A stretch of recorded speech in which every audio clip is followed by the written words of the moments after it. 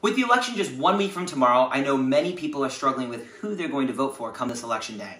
And let's be honest, many Americans have turned voting into a feelings-based decision rather than a mathematical one. Now, what do I mean by mathematical?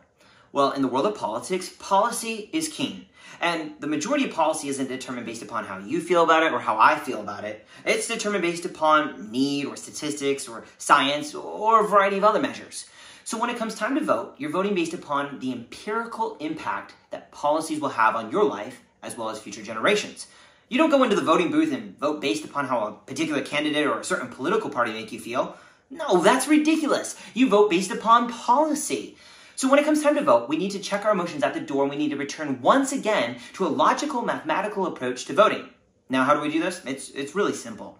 So you got two candidates running for the same office. Both candidates have policy positions. What you do is you compare their policy positions against each other, and whichever one most closely aligns with your values and beliefs, and whichever one will most benefit future generations, well, ding, ding, ding, ding, ding, that's the one you vote for. Now, I know. Someone's going to say, well, Josh, isn't that like voting for the lesser of two evils?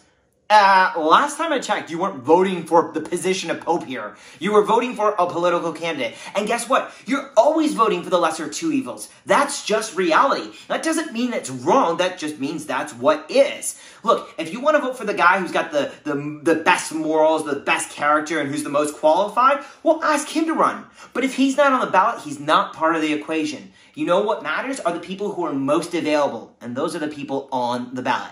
Now, every election cycle, we're polarized, right? You always have the people who absolutely love their particular candidate and those who actually loathe a particular candidate. And then you got everyone else in the middle who's like, I'm not sure how I'm supposed to feel. Am I supposed to love? Am I supposed to hate? Am I supposed to vote? Am I supposed to not vote? Should I be excited about the future? Should I be depressed about the future?